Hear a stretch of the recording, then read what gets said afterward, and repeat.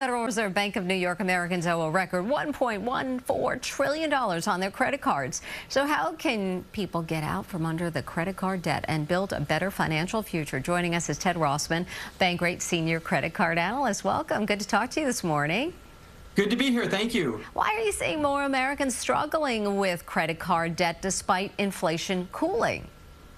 Inflation's cooling, but there's a cumulative effect. A collection of common household expenses costs about 20% more than it did at the beginning of 2022, and that has really weighed on people steadily over time.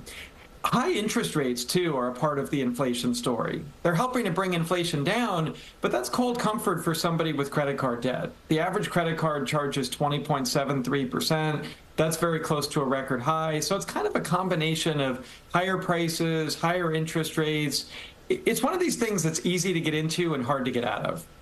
What's the main struggle Americans are having with getting these credit card balances down?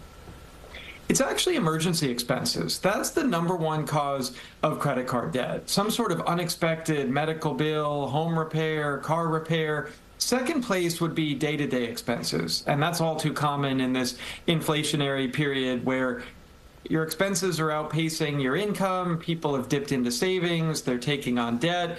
The good news is there are some things you can do. My favorite tip is to get a 0% balance transfer credit card. And what are some ways people can maybe change their habits when it comes to credit card debt so they don't keep dealing with this month after month? You can pull multiple levers at the same time. I love looking through your credit card and bank statements, identifying some discretionary purchases you can cut.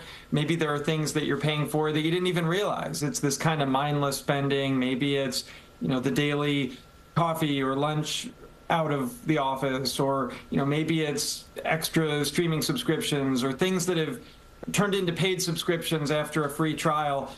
Maybe take on a side hustle, maybe sell some stuff you don't need. That balance transfer idea I mentioned, that involves moving your existing debt over to a new card with a 0% promotional rate.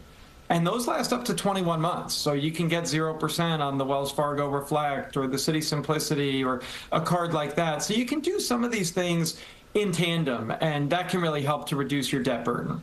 Ted Rossman, Bankrate senior credit card analyst, thanks so much for joining us. No problem. Thank you. For more tips on Adam